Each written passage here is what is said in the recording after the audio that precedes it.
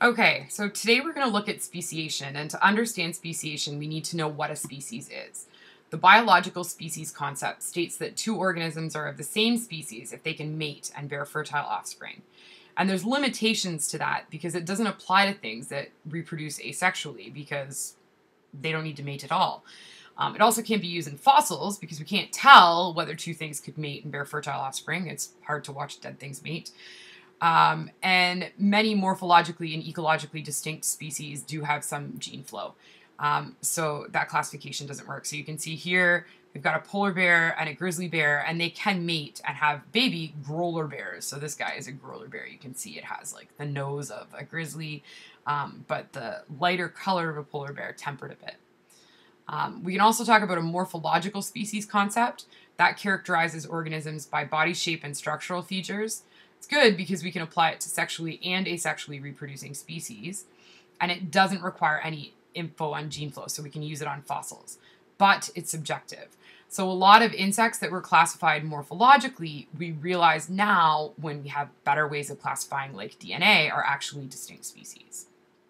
Can also classify based on their ecological niche, so where they live, what they eat, how they interact, and so on. So polar bears and grizzly bears, for example, have completely different ecological niches. So it can accommodate sexual and asexual species, but it's difficult to apply to fossils because we don't know exactly what the habitat was like in that point.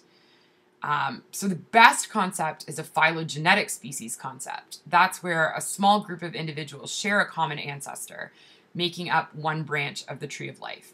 And that takes into account morphology and genetics. So we can use the morphological aspect to classify fossils. We can use the genetic aspect to classify anything that we can take the DNA from. So this by far is the best. And you can go to this website. The DNA barcoding project is doing this. I hope you can't hear my kids in the background. They're perfectly happy. It's 7 in the morning. They're hungry. We have two different modes of speciation, allopatric and sympatric.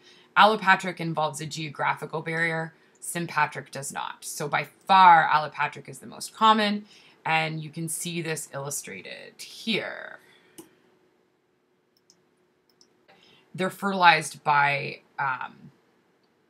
another tetraploid. So we have a floop in cell division that doubles the chromosome number. They can self-fertilize because they have an even number of chromosomes, or they can mate with any other tetraploids that pop up. But they can't reproduce with their original parent species because, again, that odd number of chromosomes would prevent meiosis from occurring. And we'll watch that animation in class. We can also have sympatric speciation due to habitat differentiation. So here we can see that we've got two different species of bee orchids. This species secretes a hormone that attracts one species of bee. This species secretes a hormone that attracts another species of bee. They don't attract the same species of bee, so they can't be fertilized by each other. And we have sexual selection. So here we've got a species of chichlid that has a blue back and a species that has an orange back male. The females of this species prefer the blue back. The females of this species prefer the orange back.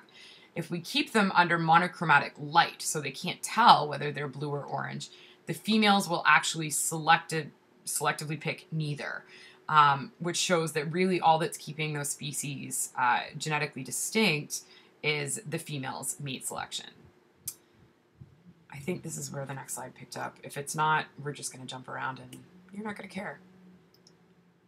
Whether it's a blue back or an orange back, so they're tending to merge into one species.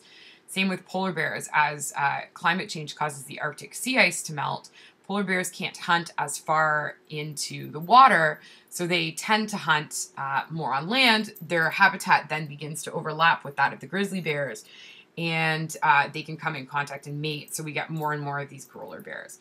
But the tendency by far in a hybrid zone is stability, so we've got a relatively constant rate of hybrids in a very, very narrow zone.